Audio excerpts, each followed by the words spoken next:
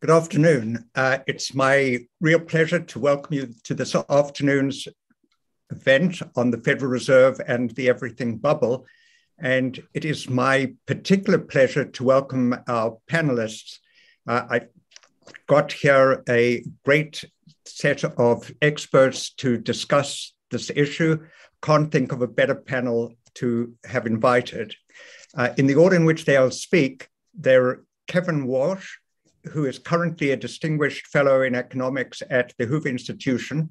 Before that, Kevin was special assistant to the president for economic policy, and he was then a governor at the Federal Reserve Board. Jason Furman is a professor of economics at both Harvard University and the Kennedy School. He was chairman of the Council of Economic Advisors during the Obama administration, and he is a prominent participant in today's economic debate. Then we're going to have Donald Cohen, who is presently a senior fellow at the Economic Studies Group at the Brookings Institution. He was formerly secretary of the Open Market Committee, and for many years, he was vice chairman of the Federal Reserve Board. And then moderating the event will be Alex Pollock, who is a good friend of mine and a former colleague at AEI. He's now a senior fellow at the Mises Institute after being principal deputy director of the Office of Financial Research at the US Treasury. So just by way of introduction to this afternoon's discussion, I might say that last year, in response to the COVID-induced economic recession, the Federal Reserve, together with the world's other major central banks, engaged in an extraordinary round of monetary policy easing. Not only did the Fed keep interest rates at their lower zero bound and allow the broad money supply to expand at by its fastest rate in the past 50 years, the Fed also bought US Treasury bonds and mortgage-backed securities at an unprecedented pace.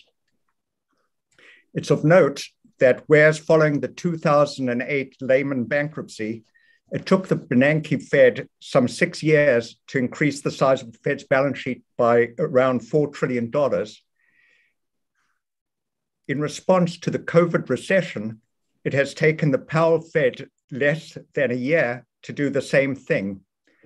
It also might be noted that the Fed continued to buy $120 billion a month in US Treasuries and mortgage-backed securities through most of last year, even at a time when both the equity and the housing markets were on fire. The net result of the Fed's monetary policy largesse is that we now have a situation of both price inflation and asset price and credit market inflation. Even before the Russian-induced spike in international oil, food, and metal prices, US inflation was running at a 40-year high.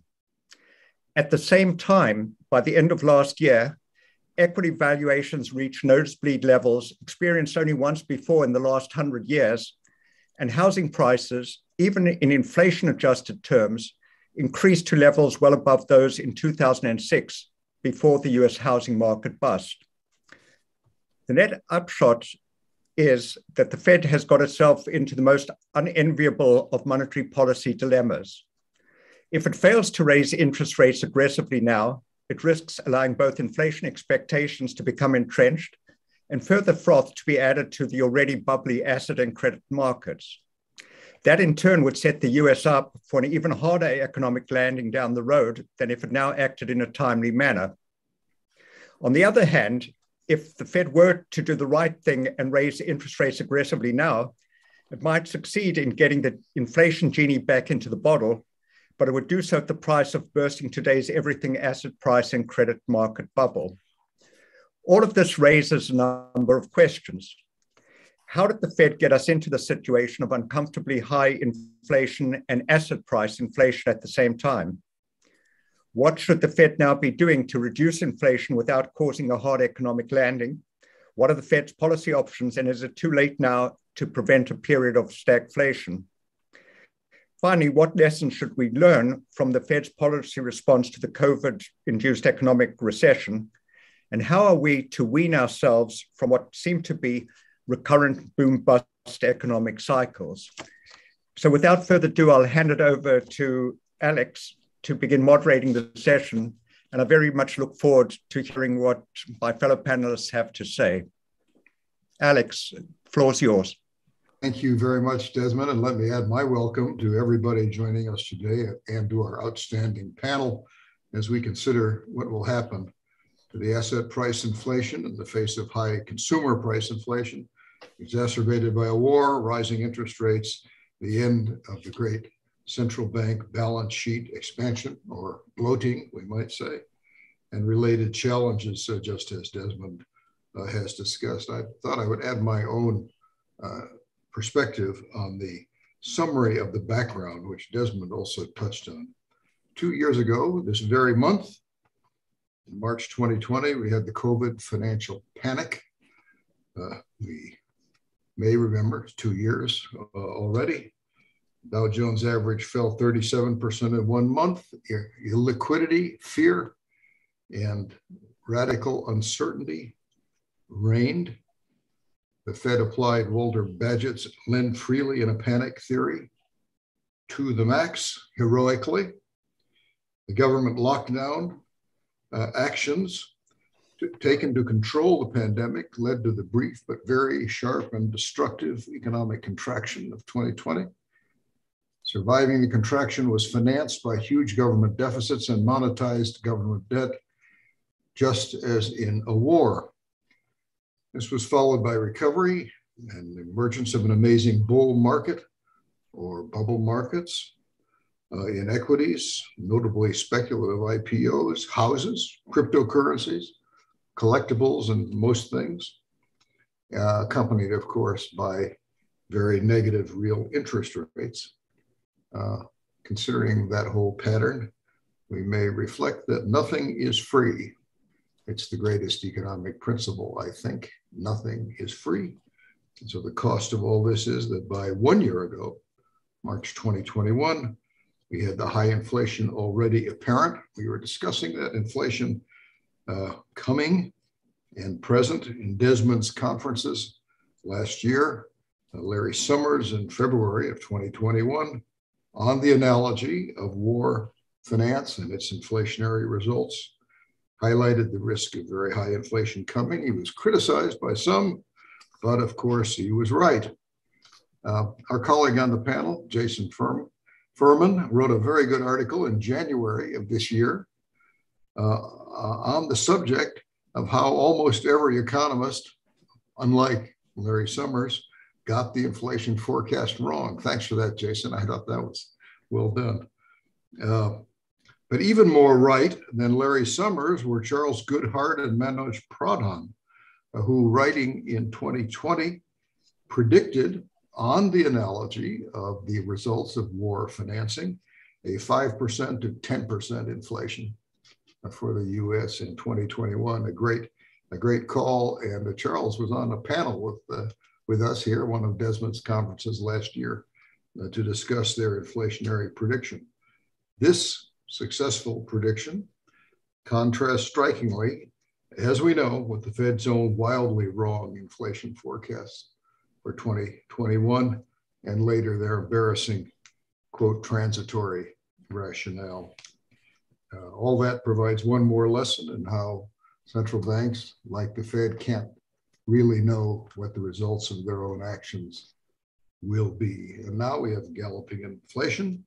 Now, not just a financial analogy to a war, but a real war on with unavoidable economic and inflationary costs.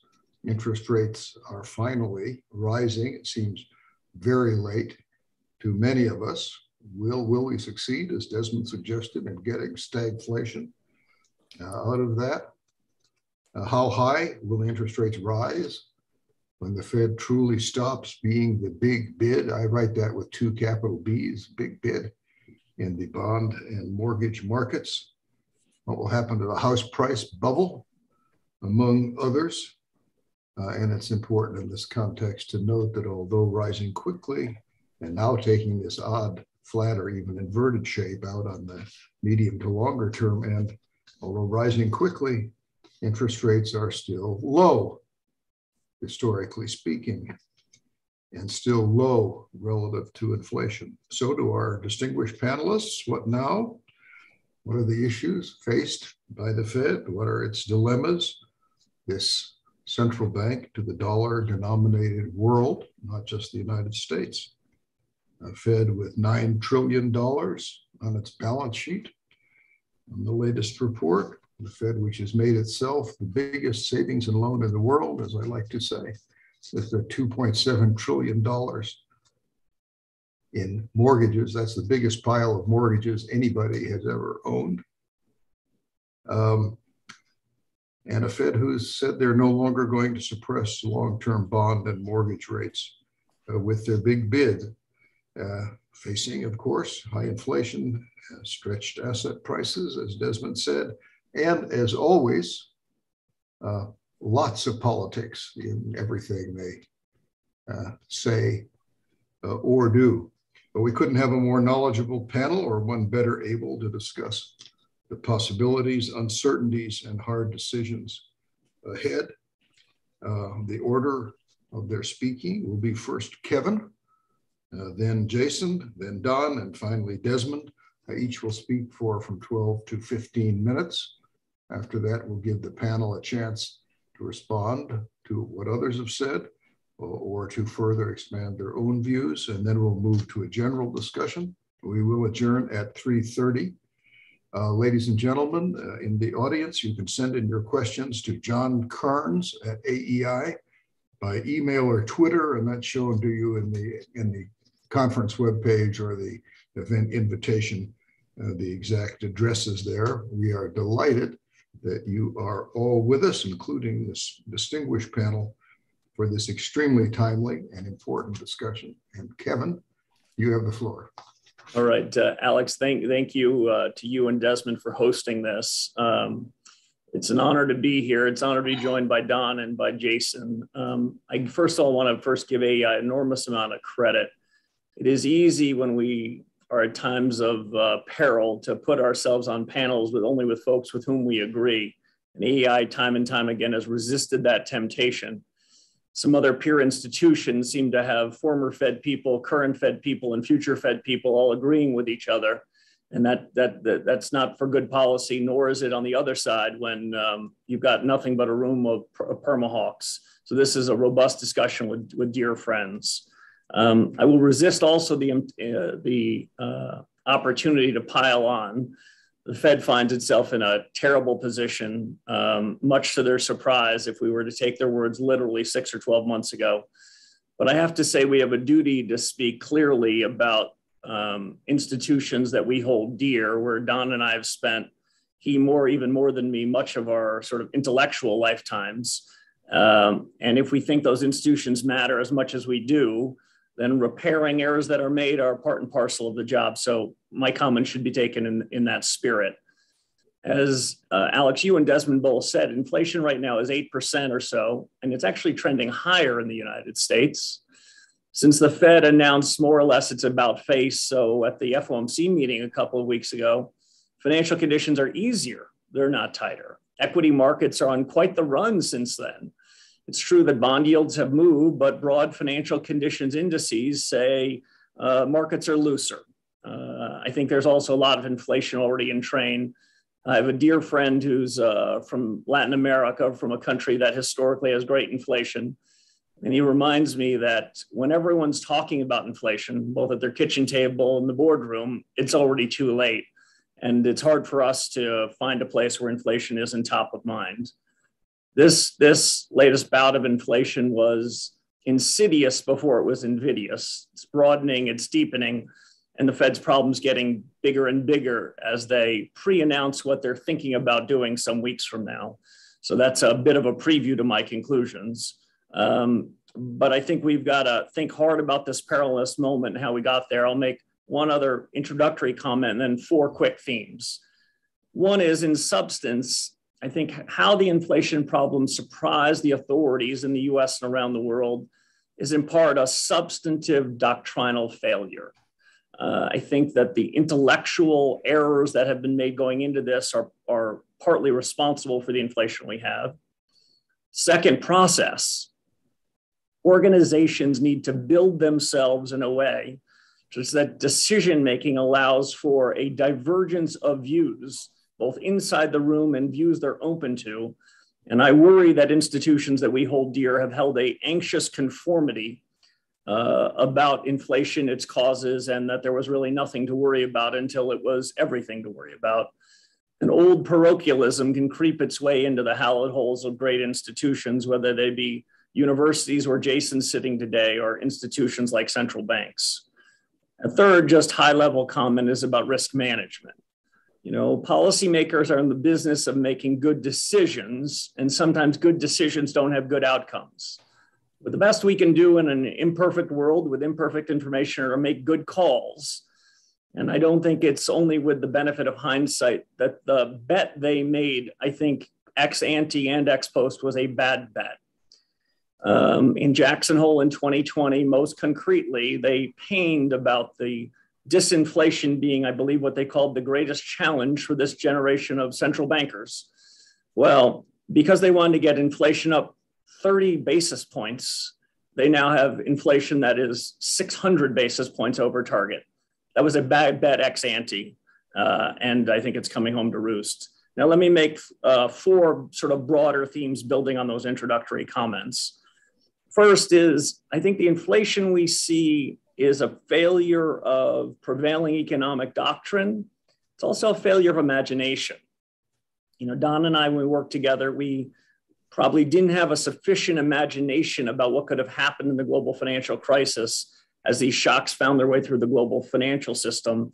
And I would hope that the doctrinal challenges and the lack of imagination would have been cured in the decade between that crisis and this, but it wasn't. And I can't help but think that we need to better avoid scientism generally, applying principles of the physical world to the economic world, where we know, frankly, quite a bit less. And we should have had, at this moment, going into the crisis and currently, more humility about our theories of inflation. I think Jason rightly talks about the 4 theories of inflation he teaches his students, but I don't think those 4 theories are being battled around sufficiently among the 1,000 PhD economists at the Fed and other central banks. They should have used and should use the massive talent and resources they have to develop an integrated, new, reliable, conceptual, and empirical theory of inflation, because they don't have one. An old boss of Don's and mine used to say, it takes a model to beat a model. And there was a decade to work on a better model of inflation, and that hasn't been done. There's also, I think, a tendency to think about inflation in this context and say, well, it's because of COVID and now it's because of the war. Those were catalysts. You know, that's the assassination of the Archduke. That was the catalyst for the World War. But my goodness, this inflation was long in the making. As Desmond and Alex both said, it first found its way into asset prices, and people like me were long concerned about misallocations of capital and bubbles. And that happened before we saw this rise in prices. So I do think this thing was long in the making, and there were large structural forces over the course of 40 years who kept down inflation and made guys like Don and me, frankly, look better than perhaps we deserved. Well, all those forces, or at least most of those, are reversing. Additionally, I'd say there was complacency that crept in at the world central banks and among academics, that somehow inflation was going to be around 2% because we demanded it. That was our edict.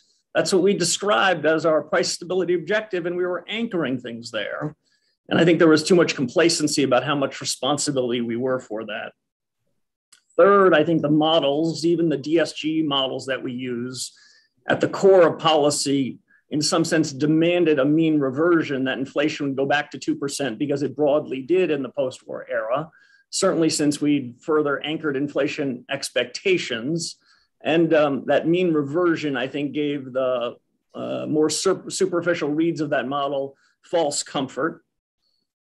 Fourth, I think there was a misunderstood, misplaced deity in the form of R star, as if R star were something that were readily observable, that we could know where it would be. And R star got a religion of its own, which I think was quite undeserved. And if I could sort of take 2 more shots at what I think is part of the artifice that created this complacency, too much emphasis on modes. What was the most likely thing to happen going into this shock and going into cycles? Not enough time and attention on material risks. You know, Don used to say to me frequently back when we worked together that the job of a central bank is about minimizing deviations in output and employment from the Fed's objectives. And I think that's true. But if I learned anything from the '08 crisis, and the institution should have learned anything, it's you want to be messing around with those deviations when they're substantial, when they're large, when you can do something about that and not be fine tuning.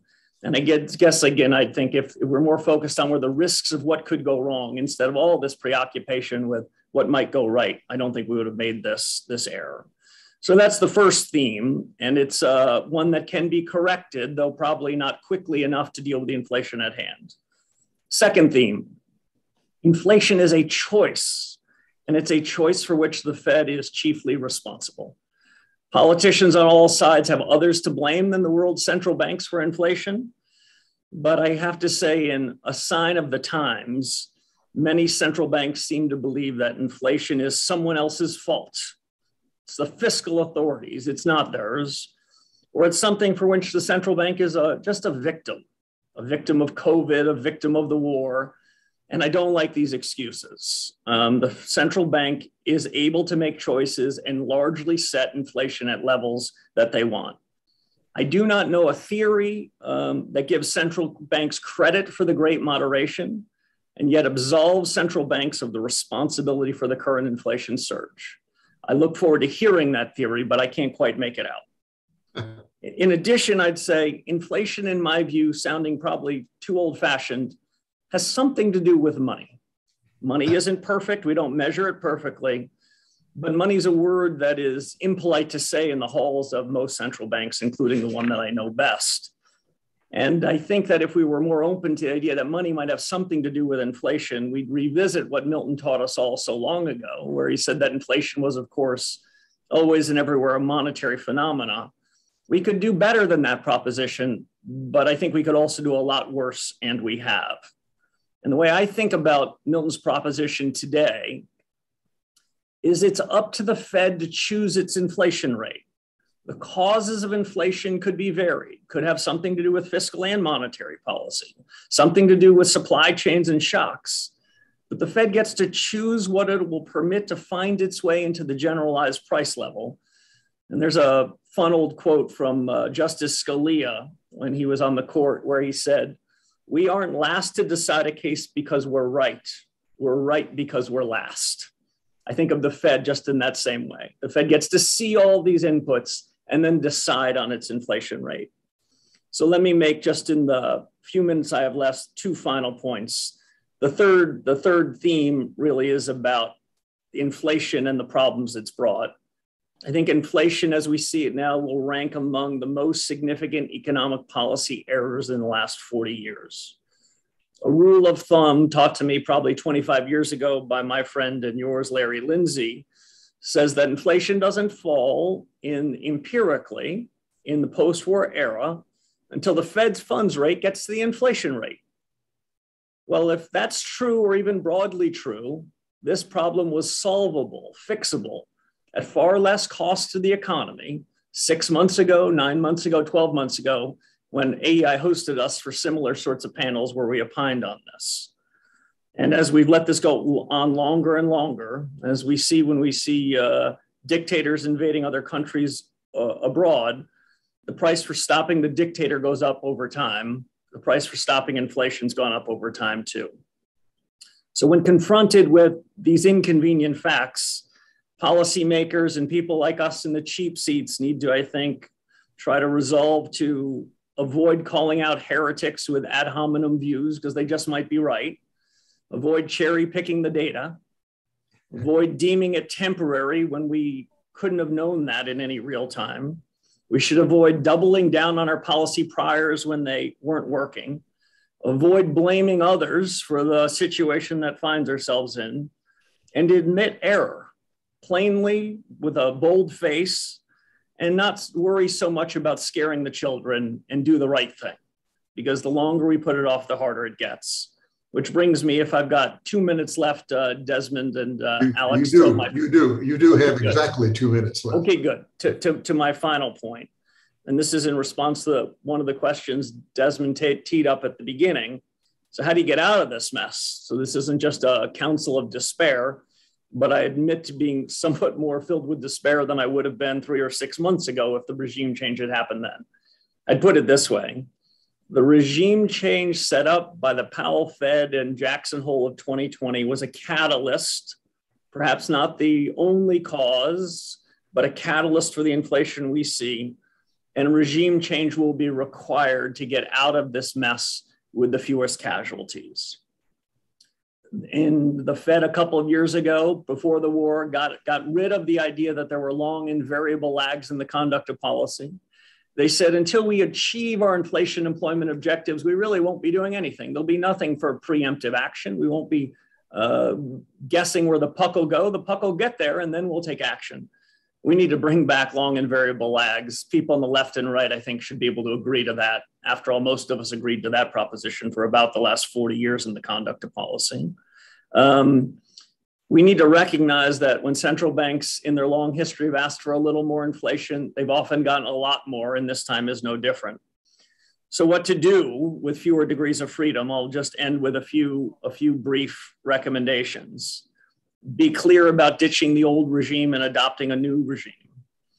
Be comfortable acting as asymmetrically on this side of the shock as the Fed rightly did when the shock hit 2 years ago in the spring of 2020.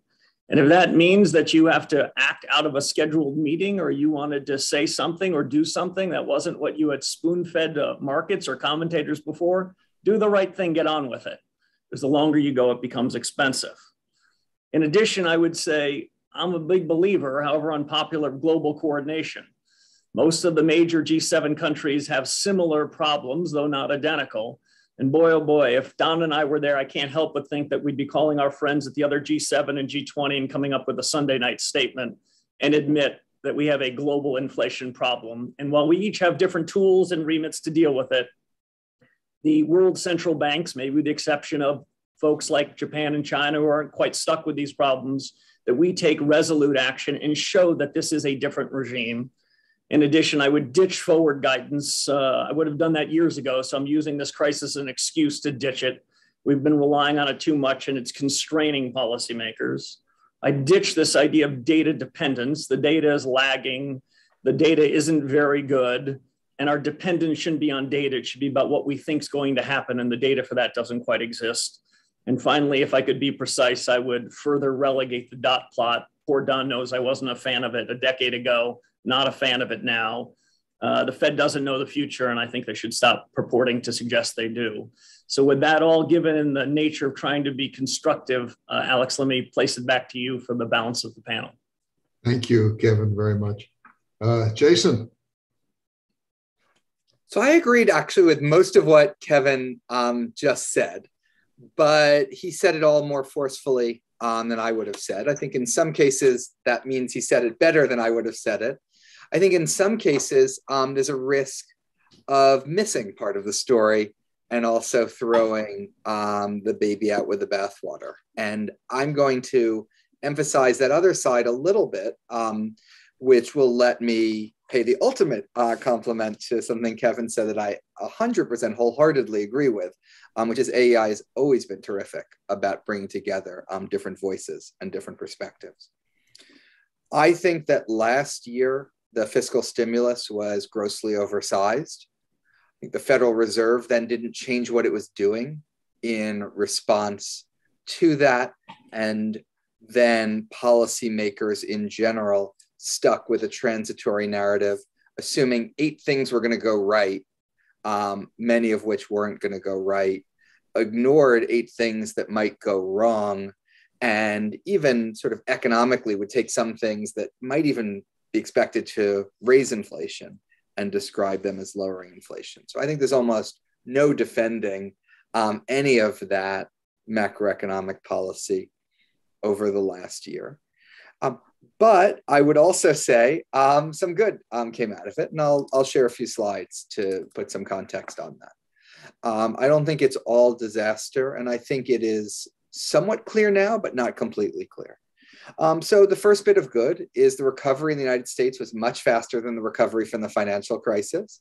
It was much faster than the recoveries that you've seen in other G7 economies, and throwing in Korea for good measure. We're close to where we were expected to be pre-pandemic. Now, I think the ratio of how much GDP you got versus how much inflation you got from the last set of interventions was quite poor. So I'd rather see this line be a tiny bit worse for the United States, and I think inflation would have been a decent amount worse if that were the case. But I think we don't want to lose sight of that. I think we don't want to lose sight of the fact that we did have 20 years of inflation being too low prior to this. I do think R star is real, that there's been a structural decline in the interest rate. Now, R star isn't where the Fed funds rate is right now. I don't think R star is at a 2.5 nominal Fed funds rate in a world of 3, 4, or 5% inflation. So we're way below it. But one does want to take that into account. And I do think that strict inflation targeting and trying to get back to your target right away wasn't the best framework. The problem here was less the framework of flexible average inflation targeting and more the misimplementation of it. By the summer, it became clear that we were vastly overshooting even the average inflation target. So even under that framework, there would have been a justification for moving sooner. This is the inflation rate. We all know what it looks like. This is the Fed's forecast for inflation. Now, 2022, this is the Fed, the FOMC, the median projection in the FOMC, not the Fed staff's forecast, of course. This forecast for 2022, I don't think is crazy. I would take the over, not the under. It's a dramatic change from what the Fed was forecasting in December, when they were at something like 2.6 or 2.7 for inflation in 2022. Where I think it gets crazy is not crazy, where I think it gets unlikely, and I'll talk about both sides of it, is what I think of as an immaculate slowdown, that in 2023, you have a low unemployment rate, you have a relatively low real interest rate, and yet somehow inflation, which has run way above trend for 2 straight years, magically slows from 4.3 to 2.6 without any big fiscal changes, without any big monetary changes. I think this, to me, feels the least likely, and 2024 similarly. The inflation we've seen to date is largely explicable through supply and demand. I think it's mostly about demand. I think if you were assuming that the supply side of the economy was going to adjust instantly and perfectly in the wake of a pandemic, you were building your macro policy in the wrong way. You were building it around wishful thinking. I think it's mostly about demand.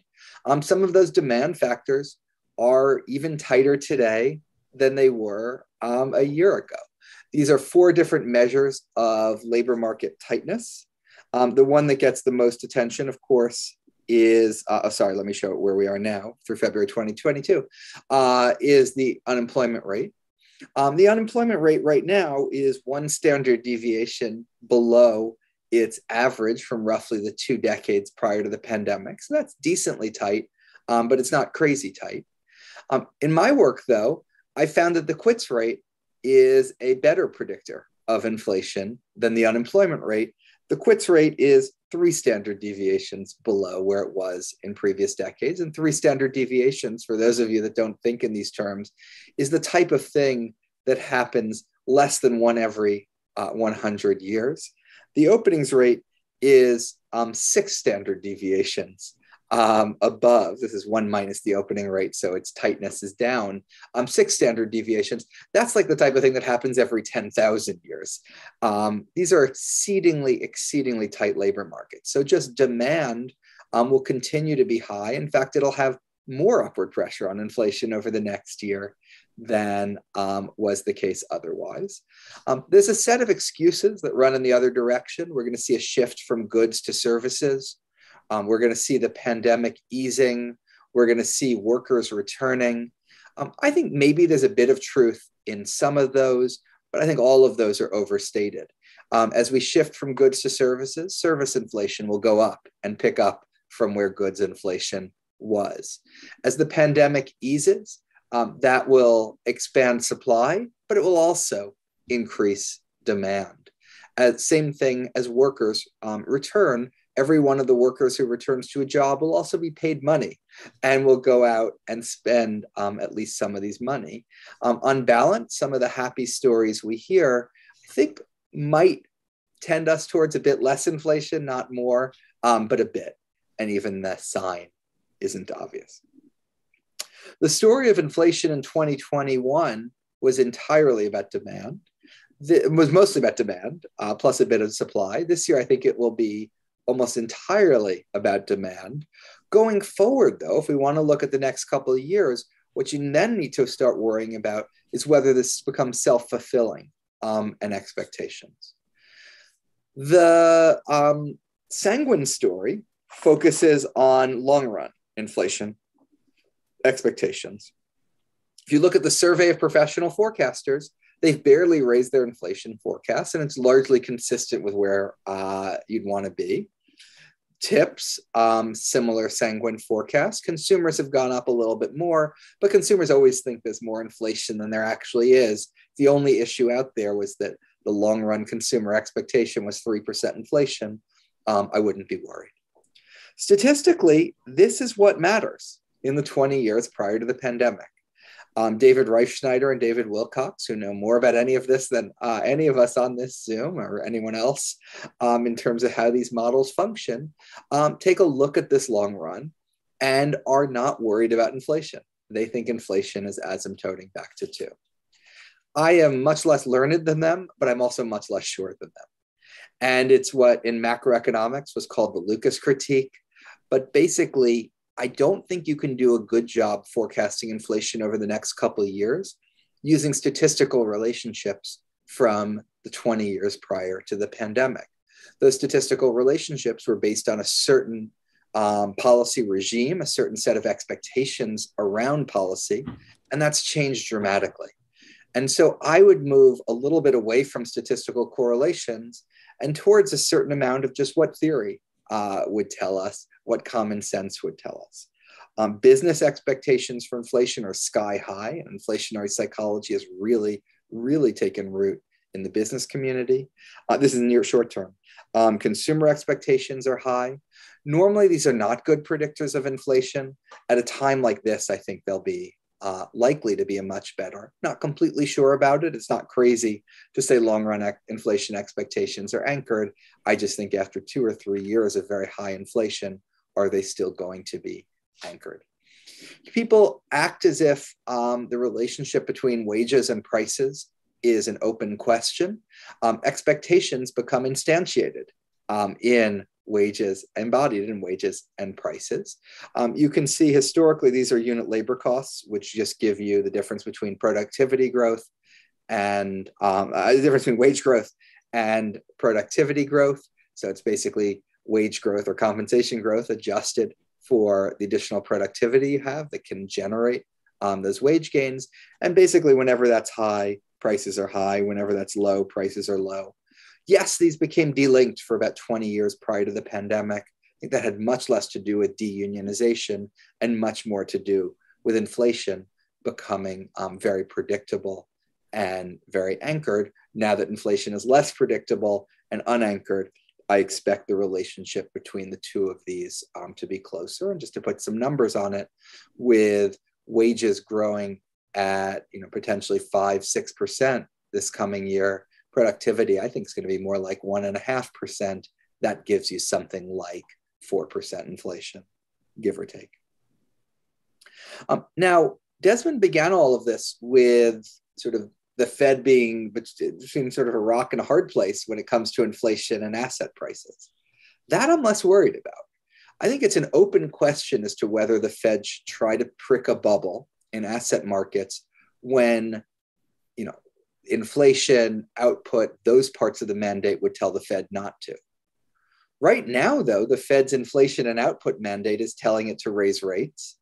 And the fact that that might prick a bubble, I think, is more of a plus than a minus. on top of that. So you don't have the, do you want to go out of your way to pick a bubble? You have, should you not? I think we all know these data. Case-Shiller came out this morning, just continued extraordinary growth, 20%, faster than the growth we saw in the run-up to the financial crisis. PE ratios are extremely high. All of this, though, is justified, and I think this is the thing that the Fed's going to need to do the most work on, is the expectations for what the Fed's going to do over the next 2 years have changed dramatically from basically not raising rates to raising rates pretty sharply. The increase in the 10-year Treasury over that same period of time is considerably smaller. Why is it considerably smaller? It's because markets appear to think the Fed's going to stop, that the Fed's not going to go above 2.5%. Why do they think that? I don't know. Part of it is that the Fed's saying that in its median forecast for its own actions, the dot plot, which I think I like more than Kevin does. I think it's sort of democratizing and lets us all into the meeting to see what people are saying and thinking. And real rates, of course, are still extremely low. They've bounced around a little bit, but compared, pre-pandemic to where we've been at any point in the last year, including now.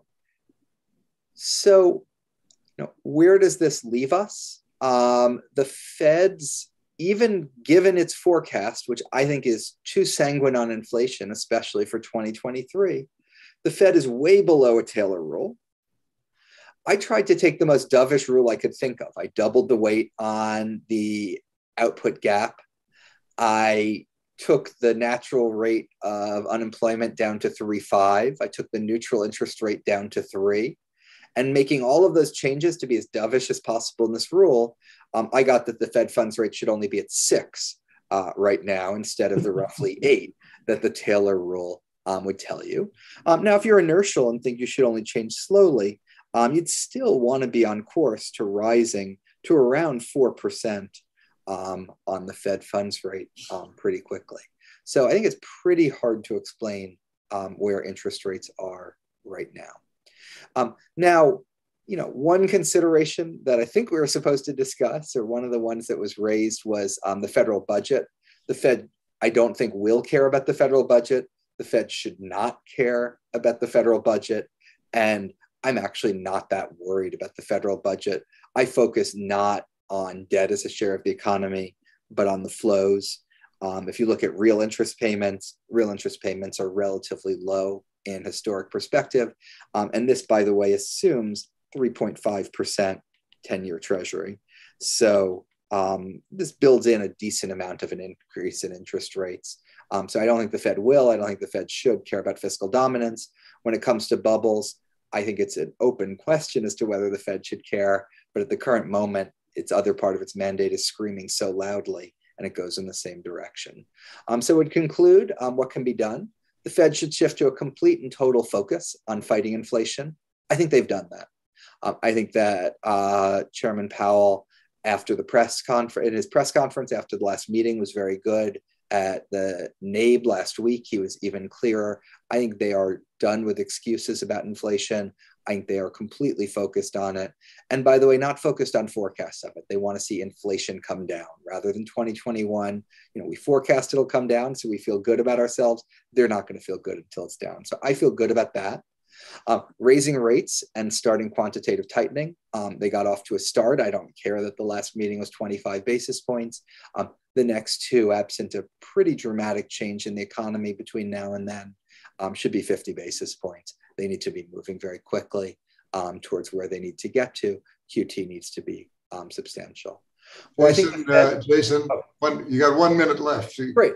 I have 1 minute of things to share. I think the Fed needs to do a much better job of making it clear that the interest rate, the Fed funds rate, is going to go well above 2.5%, go well above 3, likely a very good chance it'll go above 4. That will help with the long end of the curve. And then I think the open question is that they should completely ignore the fiscal implications. They should mostly ignore the financial market implications. And, if you see the unemployment rate rising above 4.2, 4.3, I would reopen the conversation about how to set the balance right. But until then, they should be on this type of a course. Thank you.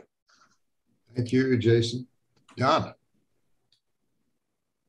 Thank you, Alex. And thank you, Alex and Desmond, for inviting me to this, letting me participate at the last minute. So I agree with much of what Kevin and Jason have said. I think so. Let me see if I can add just a few things. I do think we're in a very serious situation of high and potentially even rising inflation, where or at least persistent, very persistent high inflation, much higher than anyone is comfortable with. And to echo what Jason just said, I think the labor market is extremely tight. So we've got very strong demand relative to sustainable supply, which is, to be sure, is being held back a little bit by to some extent by the persistent waves of the virus. But the main point here is the very strong demand, higher than sustainable supply. That's a formula for continued upward pressure on prices. We're seeing it in wages. Like Jason, I follow those unit labor costs, and they are high and probably rising, putting pressure on business costs that will be passed through into prices. And I do worry about expectations, about unanchoring those longer term expectations as this episode continues. I think Jason's emphasis on kind of the level of demand relative to the level of supply is what we need to concentrate on, and then figure out how to realign those and then get inflation down in that situation. How did we get into this mess?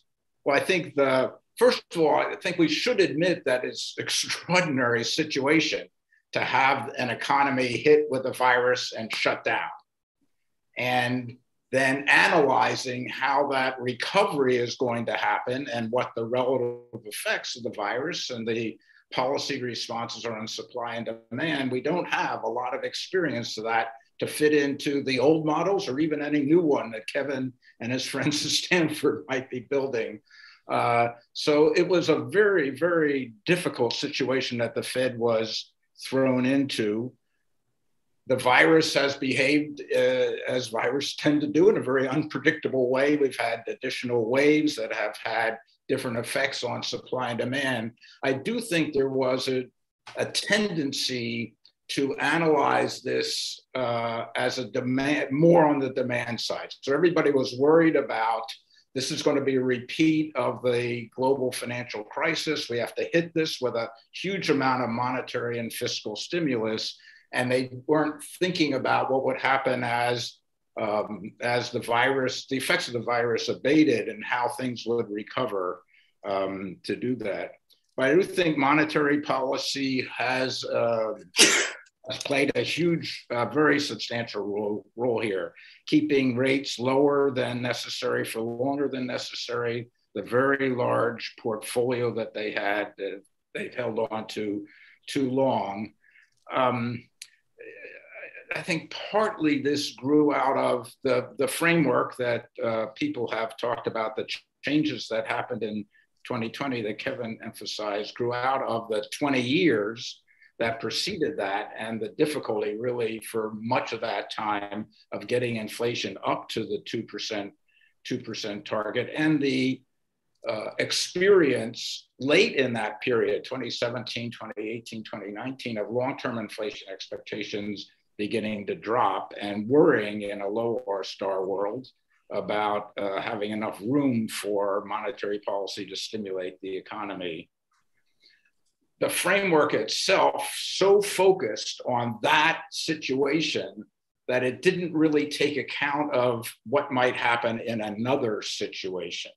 So I think the framework itself was incomplete, only focused on part of the possibility, part of the distribution of possibilities. And it was complicated because of these non-linearities, because of as Kevin noted, we're going to forecast some kinds of things. Inflation will come down, but we won't forecast if inflation is going up. All that was well suited perhaps to the 2010, 2019 period, but was not at all suited to this situation we found ourselves in over the last 2 years.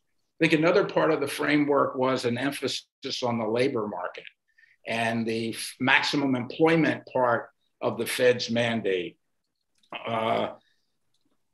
And that grew out of the experience of 2010, 2019, when unemployment rates were able to drop much further than people thought they could. We had very little inflation outcome from that. So they thought, well, let's emphasize the labor market to go along with inflation, but more emphasis on the labor market. And I think part of what happened, so the framework emphasized the labor market, had the asymmetry of responses, and then it was implemented in a very aggressive way, where they said, we are going to hold rates at 0 until both inflation is over 2 or on its way to being over 2, and the labor market is at full employment.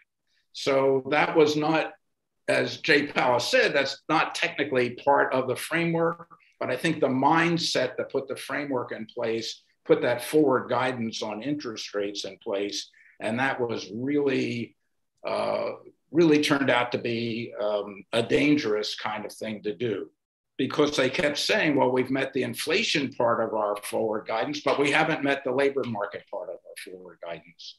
And the other problem with that was the labor market.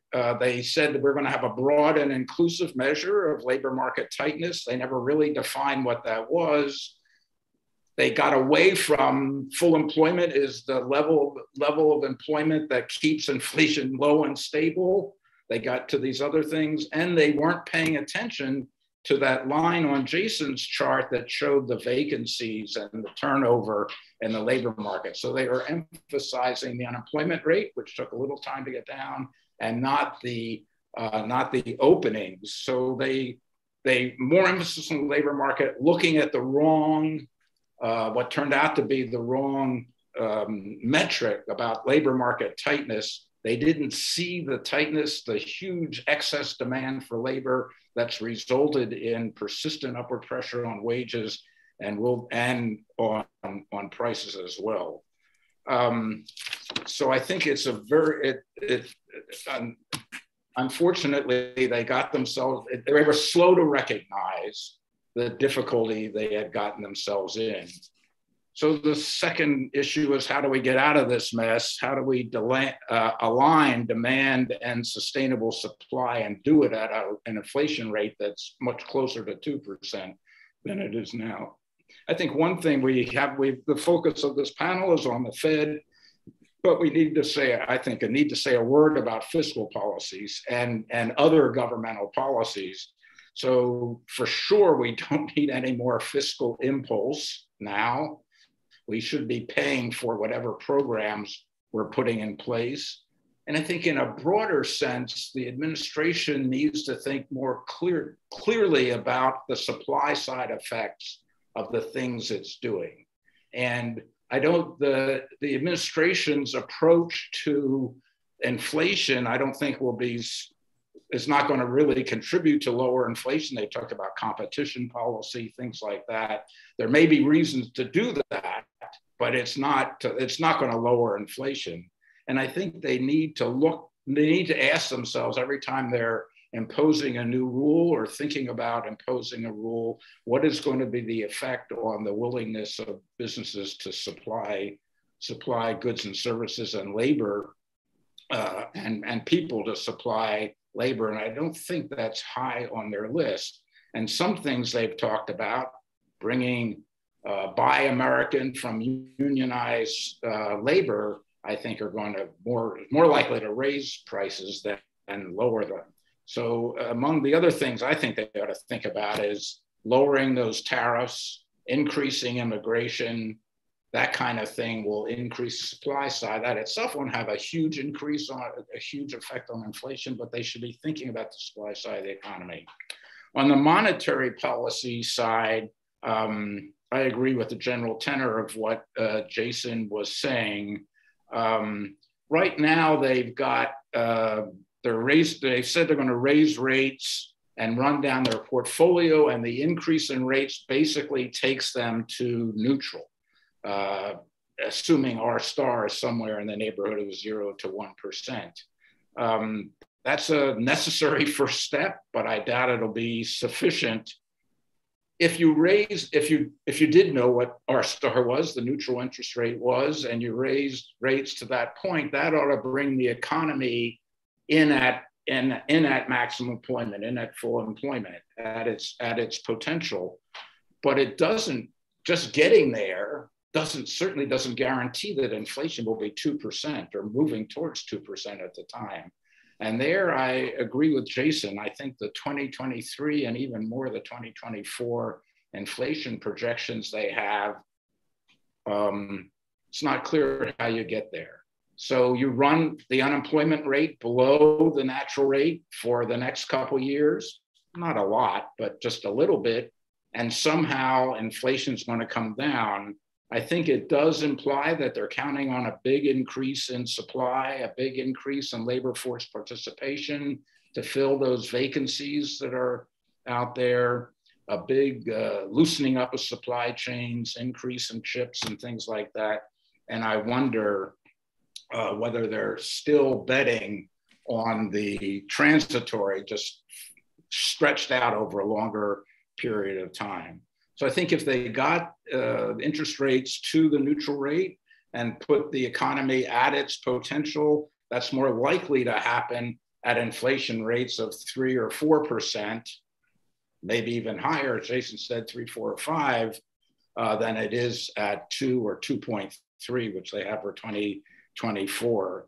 So I think they're going to need to tighten more. They're going to need to get over neutral. They're going to need to slow the economy down and raise the unemployment rate a little bit. That's a very uncomfortable place to be. It's a very uncomfortable policy to engage in. My anecdote is I once put something in a testimony for Alan Greenspan that said there may come a time when inflation is rising and we will need to raise the unemployment rate in order to cool the economy and contain inflation. We got back to the office and he said, Don, that may be right, but I'm never saying that again. It's a very hard policy to implement and do, but I'm afraid that that's what's got to happen. And the commodity price shocks from the tragedy in Ukraine is just underlining that. So we're already worried before that, before the invasion, before the war started, about expectations becoming unanchored, getting built into price chains, to price making, and I think that's that those risks are even higher now, given what's happened to petroleum commodity prices. And the final point I want to make, just in a minute or two, is about the financial markets here. So I think it's a little mysterious what's going on out there. They have built in a rise in the federal funds rate to approximately where the Fed says it's going to raise it, give or take a few tenths of federal funds rate. And as Jason showed, for the long-term inflation expectations embedded in market, the 5x5s out in the TIPS market, that's enough to contain those inflation rates out there. So there's been a repricing in markets over this year. I think some of the more recent movements, Kevin, have more to do with what's happening in Ukraine than what's happening to the Fed. So I do think if you date it from the end of the year, or even, I haven't looked, but I suspect last September when they started to pivot, then you would get you get a net tightening in financial conditions. But it's not huge, it's not big. It looks like a very contained, moderate repricing of assets. Risk spreads are a little wider. I think the stock market's down on net. 10-year treasuries are up a couple points, maybe 1.5 points or so. A point, I guess, in 2 years, maybe 1.5 points. The real rates are up maybe 0.5 point, but still negative, as Jason pointed out. So I think one question we should ask ourselves is, why are the markets so optimistic about the likelihood of a soft landing here. I think we're skeptical. It's a very odd situation, actually, in which the Fed begins on a tightening cycle. The markets build in less than the Fed. The Fed has built in less than the panel of experts here at AEI, and many economists have built in. Usually markets turn the tightening cycle up much faster. So it's a very different situation than we faced in previous expansions and tightening cycles. And I think— Don, you're into your last minute here. Okay, all right. So I think more repricing will be required. It'll be required under a situation which cash flows are slowing because growth will need to slow. So there could be some interesting times in financial markets ahead. And let me just finish with one thought. Jay Powell keeps talking about being humble and nimble. And I think that's also something we need to keep in mind as observers. This is an extraordinary situation with lots of unprecedented things hitting the economy and hitting the financial markets. They have pivoted rapidly, even if late or not rapidly enough. So I think a little humility. I certainly feel humble about my ability to predict what's going to happen here. And I think the Fed and observers will have to continue that. Thank you. Thank you, Dan. Desmond.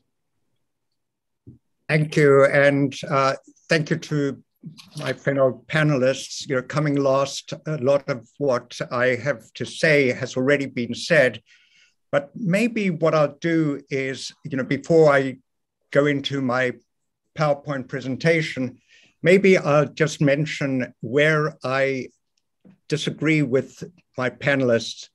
The first point I'd just make is I'm not sure that in 2021, when the Biden administration came up with a $1.9 trillion package on top of $3 trillion that had gone before, when you've had so much in the way of fiscal expansion, you had supply shocks, and then on top of that, you had the loosest monetary policy that you can get. You know, with that combination of loose fiscal policy, loose monetary policy, supply shocks, my only surprise is that inflation is not higher than it is today. So that's the first disagreement I'd have.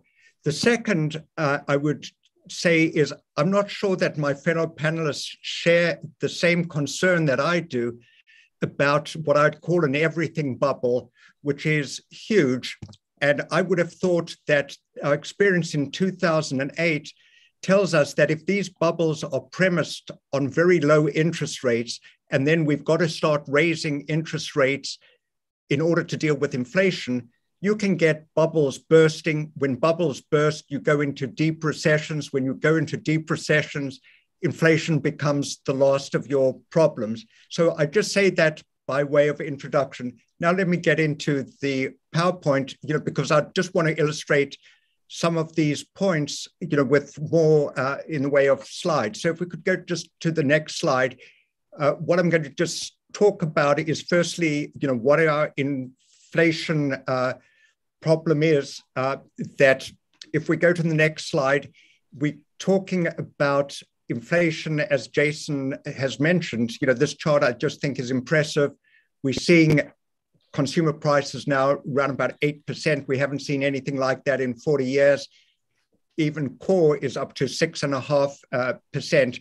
Going to the next slide, I'm just not as sanguine, I think, as Jason about inflation expectations. If you look at where the 5-year break-even inflation rate is now, we're looking at something like 3.6%. We haven't been there for the last 20 years. You know, the Fed's target the next 5 years, I understood, was 2%. You know, I would have thought that this would give them concern. If we go to the next slide, this is just indicating what the OECD thinks is the impact of the Russian invasion. So if you look at the right part, that is the impact on inflation of Russia. For the United States, it's something like, if these commodity prices are sustained, we're going to add 1.5% to an inflation rate that's already 8%. And then you've got all issues of like wages that, shall I say, rents that are lagging.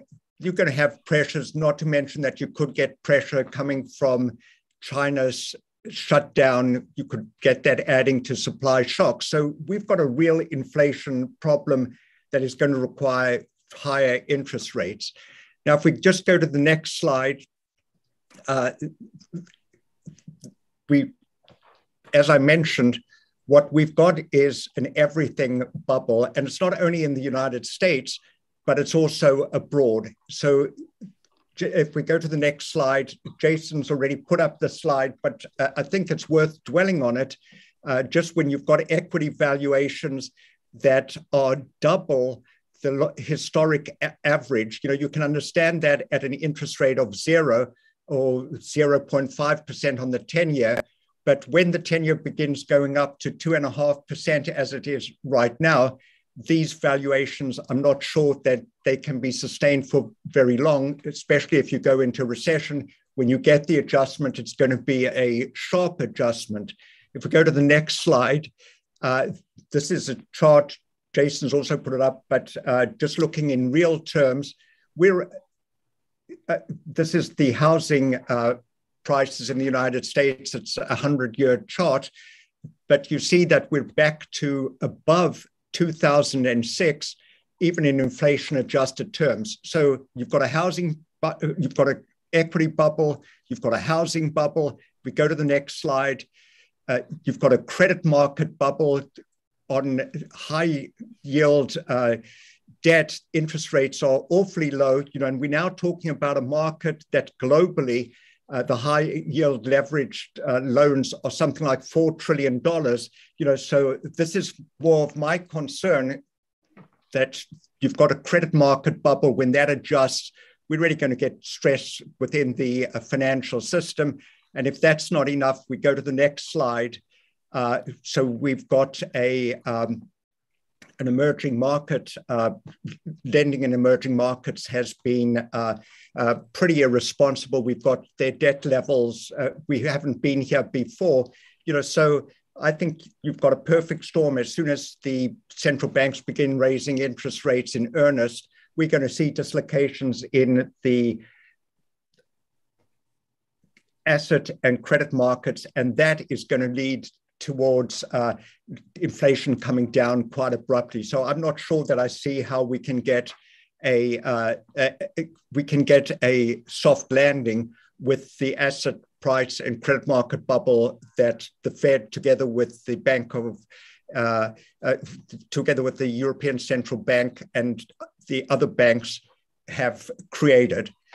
So that brings me to the next slide, which is the issue of the Fed's poor policy options. As I see it, they've got two policy options. One is just to maintain an expansive monetary policy stance. That monetary policy is still pretty expansionary.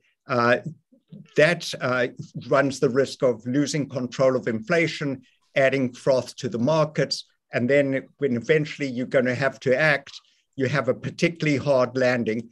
The preferable course would be them to have meaningful monetary policy tightening now, burst the bubble now. It's not going to be pleasant, but it's going to be less painful than if we allow things to run and then have to slam the brakes on a little later. So I think that the Fed has really got itself into a huge mess. And I think that was unavoidable. If that was avoidable, had in 2021, I couldn't agree more with Kevin that they've been far too data dependent, not looking forward. It was really just amazing to me that you have a $1.9 trillion budget approved and the Fed still sticks to the same policy, as if nothing's happened. So if we go to the next slide, we can talk about monetary policy mistakes. Plenty of those have been mentioned. It just strikes me that every policy mistake has been made in the book, that whether it's, you forgot about, as Kevin mentioned, you got about Friedman's inflation's a monetary phenomenon everywhere and at all times. that you also forgot that monetary policy operates with long and variable lags. But we go to the next slide. I would say that one of the big problems that they make is ignoring the dangers of the asset price bubbles. I'm just not sure what was learned from 2008.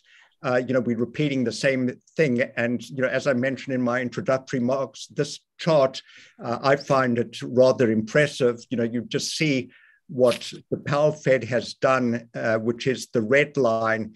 In the space of something like 10 months, they managed to bloat the Federal Reserve's balance sheet by $4 trillion. And then, you get surprised that you've got bubbles everywhere, on a very much more pervasive scale than you had in 2006. If we just go to the next slide, this is the point that I was making before, that monetary policy really didn't react.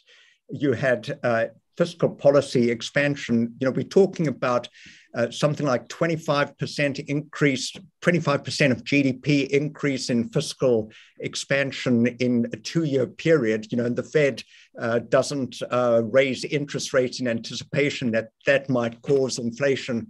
I just find that hugely irresponsible. If we go to the next slide, this is a point that Kevin mentioned. You don't have to be a monetarist to look at a chart like this and know that there's something is going to go wrong.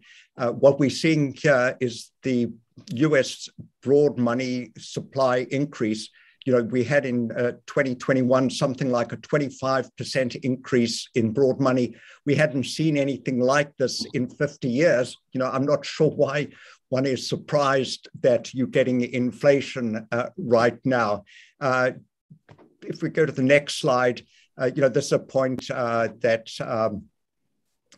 Jason made. You look at the Taylor rule, they seem to have ignored the Taylor rule as well, just allowed interest rates to get too low. So I would just say that they've made huge policy mistakes, and hopefully, when this all comes to an end, that we just don't have another repeat of, what we should have learned about in 2008.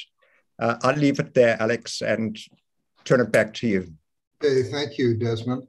I think I'd like to start just with a key point that Desmond brings up here, and then ask each of the other members of the panel, Kevin, Jason, and Don, what you think about this. Everybody has said it's time for a serious bring inflation down set of steps.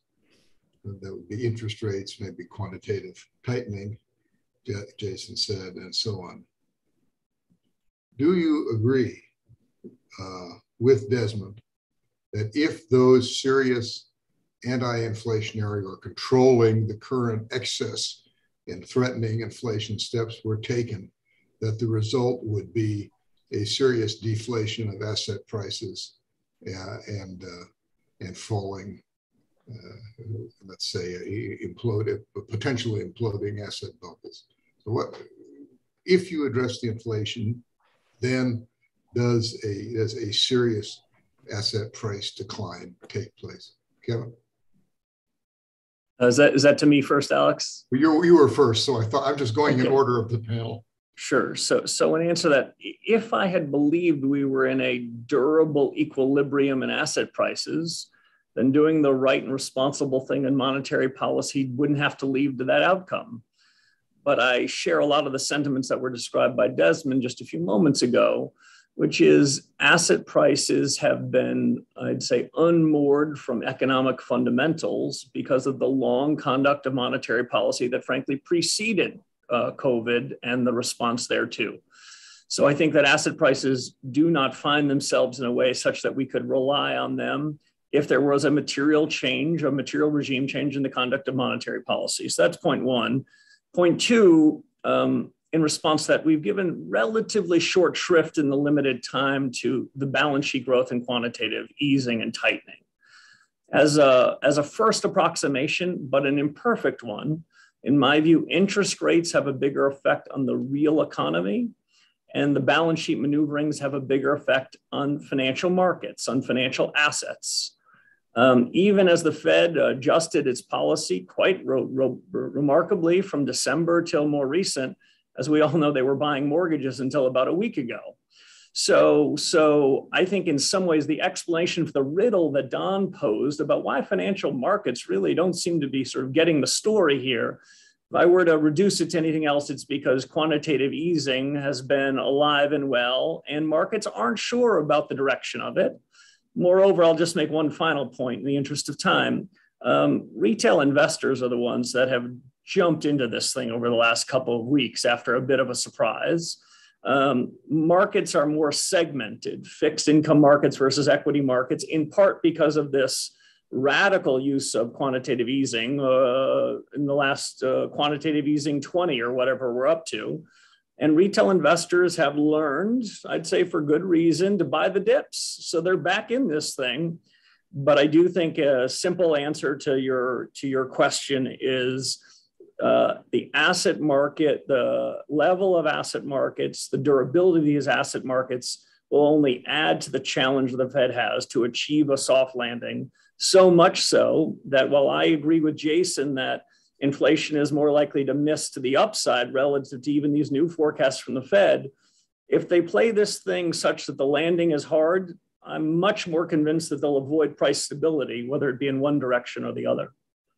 Okay, thank you. Jason, I think you said in your remarks that in order to get control of the inflation, you'd accept a bursting of the bubble or bursting of a bubble.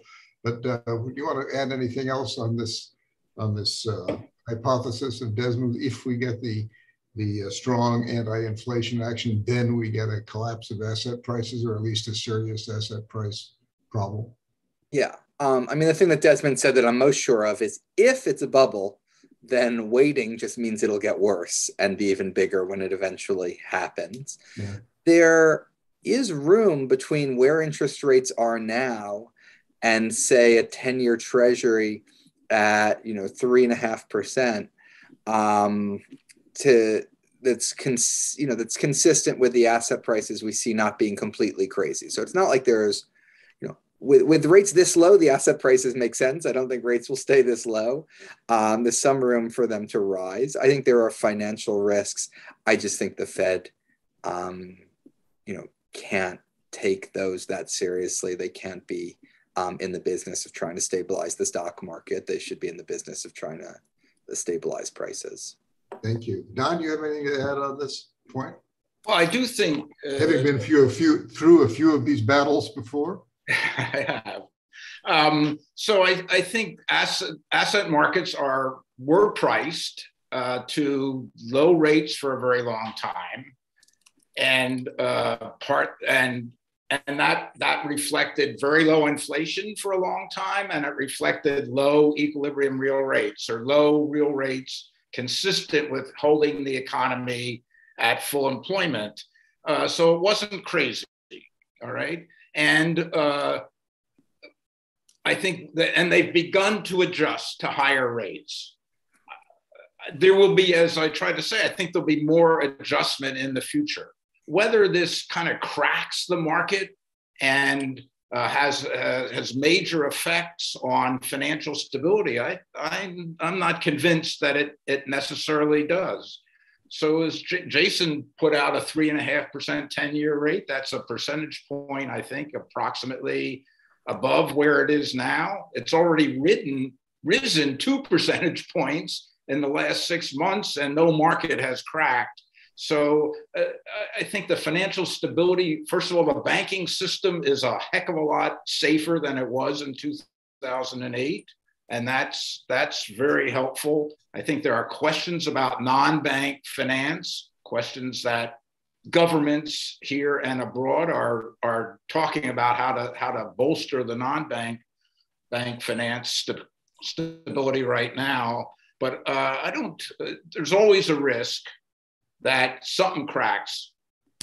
But I would also say and Jason made a good point, I think the last point on his chart was the Fed shouldn't be oversensitive to this. And I think back to 94, all right?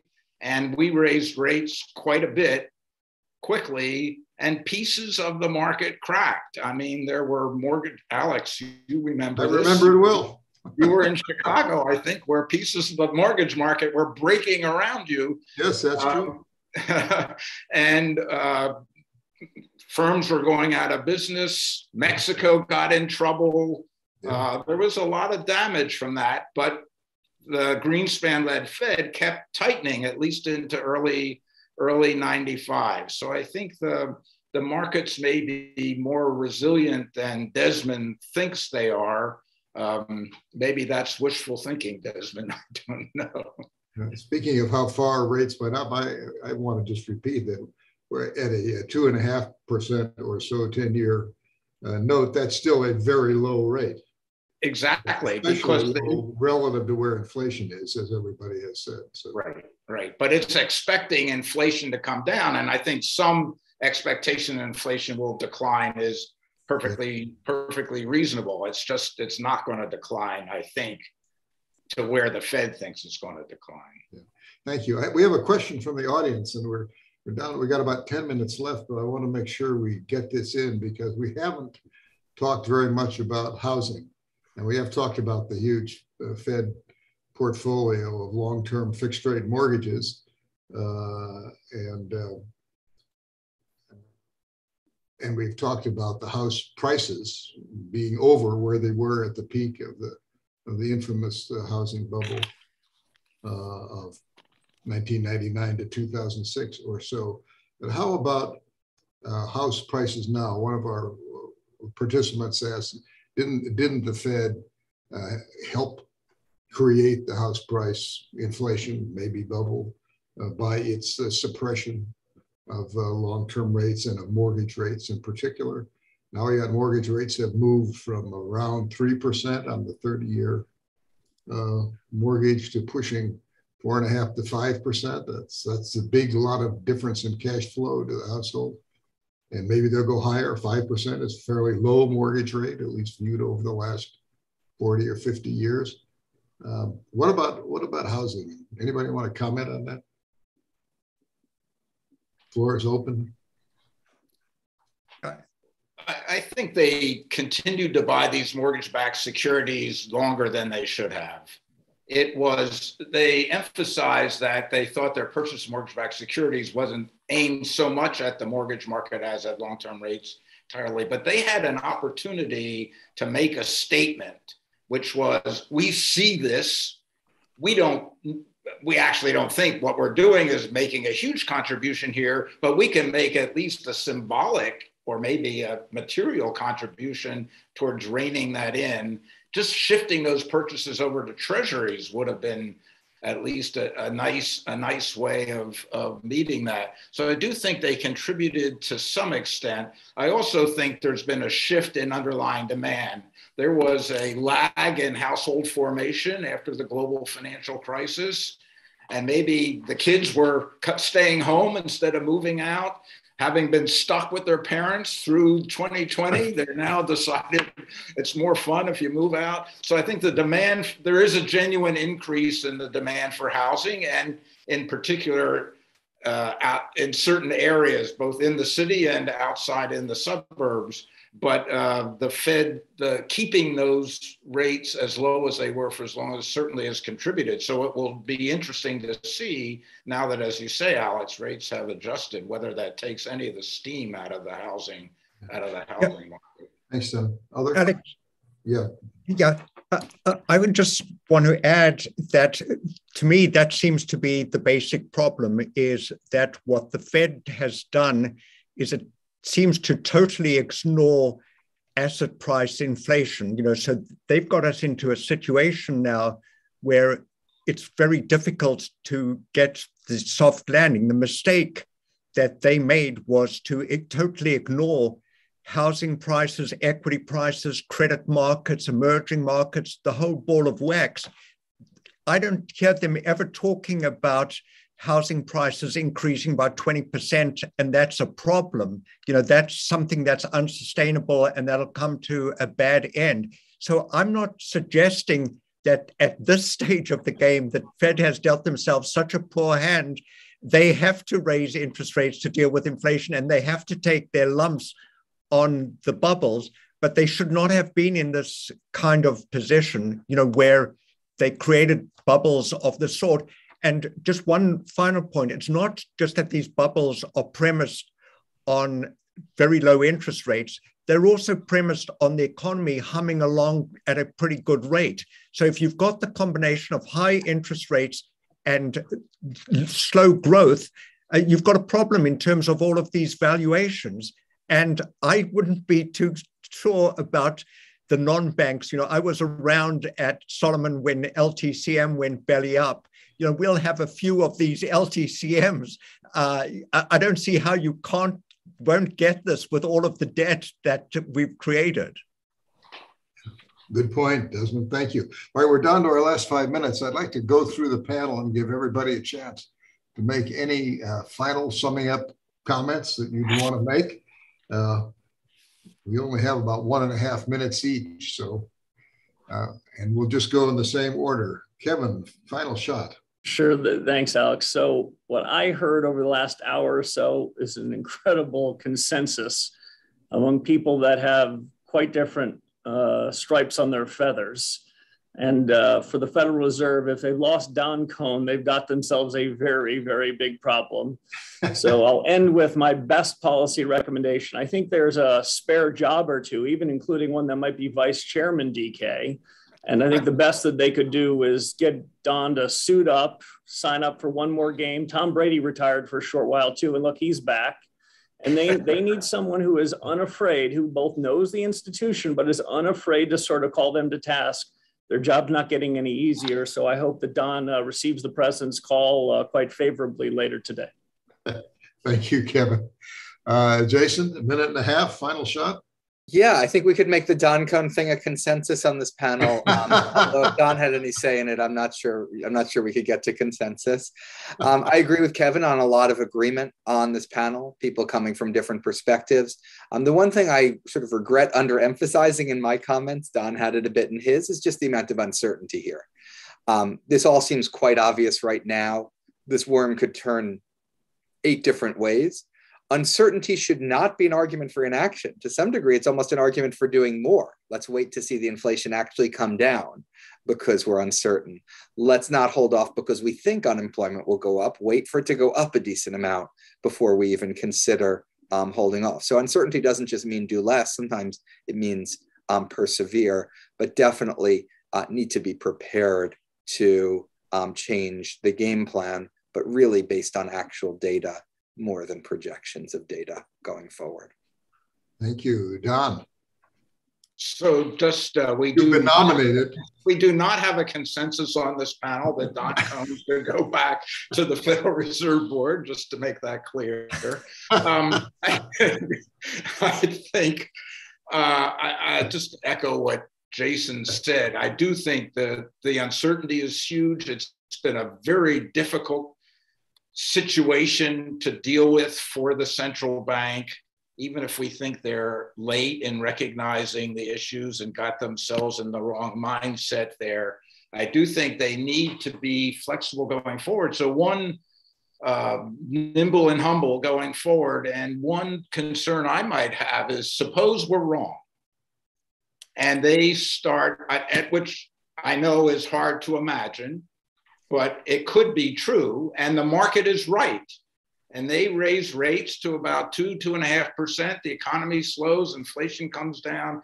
I think one risk is they get themselves in the other mindset that, oh my God, we're behind the curve. We've got to get going here. So I think they need to be open to the possibility that Warsh and Cohn and Furman and Lockman are wrong and back off. I thought so. That's going to be very hard. I don't think that's not my modal anticipation, Kevin, but I think it's a tail risk, and so I think reacting to the incoming data, being flexible, recognizing the unusual situation is going to be very important. Thank you, Desmond. Thank you for arranging this extraordinarily interesting and high-class panel. And you, as arranger, get the last word. So what would your concluding comments be? I guess my concluding comments would be the same as the joke about the person who asked a local for directions to get to a certain place. And the reply was, he would have started from a different place. You know, and I think the same is my advice to the Fed, is that they should have started from a different place, that they've really got themselves into a pickle. You should not have come here. Yeah, okay. What? Anything else, Desmond? No, I think I've made it clear what my view is. Okay, thank you. Thank you all to a great panel with excellent comments. And thanks to all the participants who've been with us on the video. And we are adjourned.